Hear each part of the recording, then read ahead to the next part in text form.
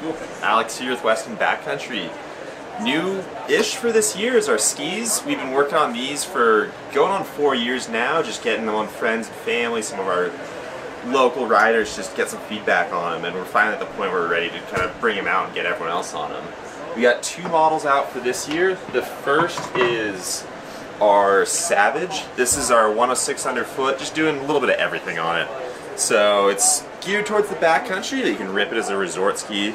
The nice part about this is a lot of skis in this category are going super stiff, super cambered, super aggressive, which has its place, don't get me wrong. But we kind of wanted to take a more fun, playful approach to things.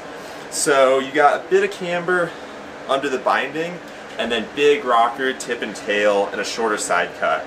So the nice part of that is you can really spin these things around. The trees are super fun, playful, easy to ski. You can put an intermediate, someone who doesn't need a super aggressive ski, they'd have a great time, but you can also rip it like a more aggressive ski.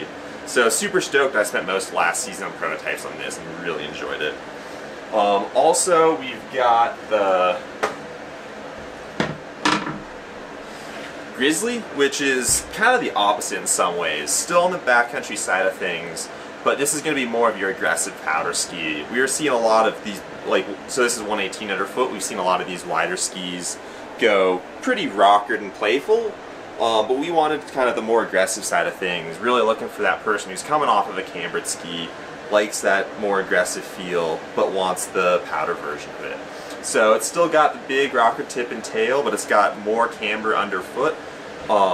So playful, easy in trees, but you can really rip it and open this up. So really stoked on these.